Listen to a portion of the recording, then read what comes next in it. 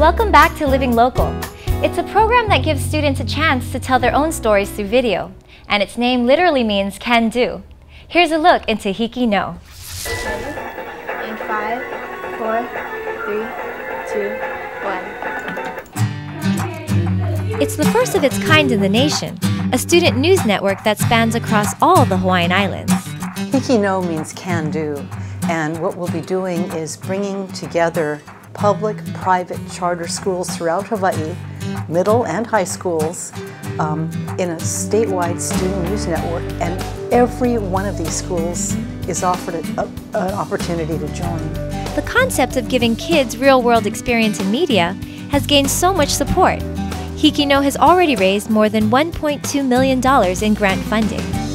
I look at it as an opportunity for a lot of people to learn how to tell real stories. Ma'o will continue to grow their people, planting one seed at a time. Heidi Neidhart, Sea Rider News. In February of 2011, we'll start with one student newscast per week, and each newscast is the result of several schools combining their skills into one newscast. We'll ramp up over about a year to 6 newscasts a week. I think local news is good because it pertains to us, and I'm more interested in it because this is our home and this is where we live.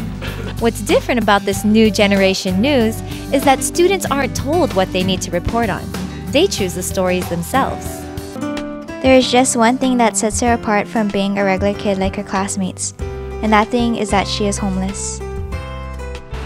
I think it's important because I think people should know what's going on. I don't want to keep other people in the dark and have them try to go around and figure out what's happening. But if you see it on the news or on a podcast or something, they can just go straight to that and they can figure out the real deal on what's going on. So it's going to be really good for them, you know, just to see and open up their eyes more to what's happening in our state.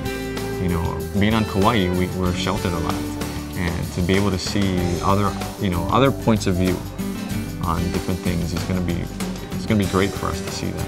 So this is, more voices and giving us a better picture of what's going on all around us. That's why we're going to be richer, hearing these stories through the students' eyes, through their voices.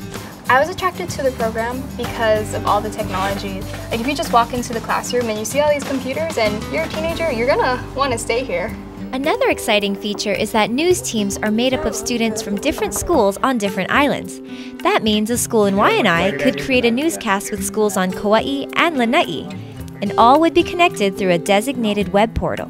That would mean a lot because for the people we work with here, we already know everybody. We know who's good at what. So if we get to work with students with other schools, we get to see other talents and new creativity and ideas that we can learn from.